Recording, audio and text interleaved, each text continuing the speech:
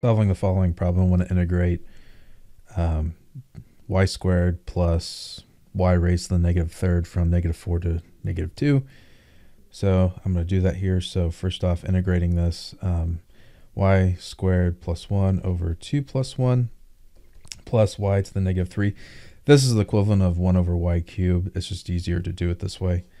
-3 plus 1. So we end up with w cubed over 3 plus y raised to -2 plus -2. Or it just becomes y cubed over 3 minus y to the -2 over 2. All right, so, and then integrating this from -4 to -2. We work left to right. All right, so -4 cubed over 3 minus -4 squared. Oh, raised to the -2. And actually, I'm going to rewrite this as 1 over 2 -4 squared. Yo! Minus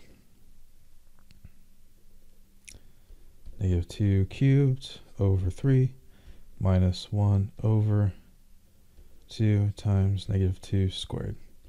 So we end up with is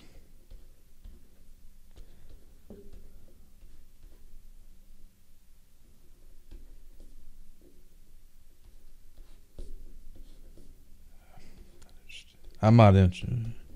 Okay. This is 1 over 8.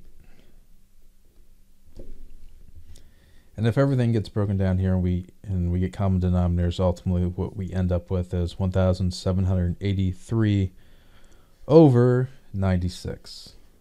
And that's it. All right, I hope this helped all of you out. Thanks for watching. Have a great day.